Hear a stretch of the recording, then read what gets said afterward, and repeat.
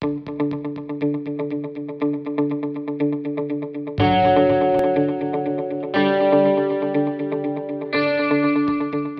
Wednesday, everyone. It's June 24th, and I'm here with this week's Big I Buzz. I hope you're staying healthy and well, finding new hobbies, but still staying busy. But now let's get to the news. Today I'll be discussing a message from the Wisconsin OCI, an IABA resource page for reopening, and a little bit about insurance chatbots.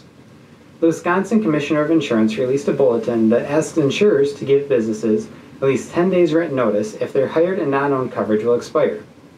In late March, the OCI directed insurers to extend coverage for delivery drivers even if they didn't have that coverage in place. This requirement expired on May 13th when the public health emergency in Wisconsin expired.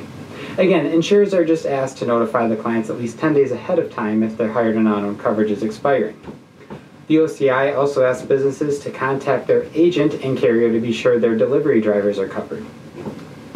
When the time is right for your agency to open its doors, you'll need to take additional precautions to help protect your staff and clients.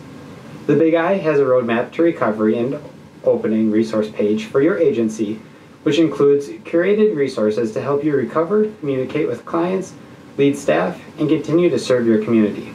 Go to independentagent.com, and on the home page you'll see a link to the roadmap to recovery and opening resource page. The last thing I have for you today is about insurance chatbots and optimizing the customer experience. Accenture Digital conducted a survey and found that 56% of businesses say chatbots are already causing disruption in their industry.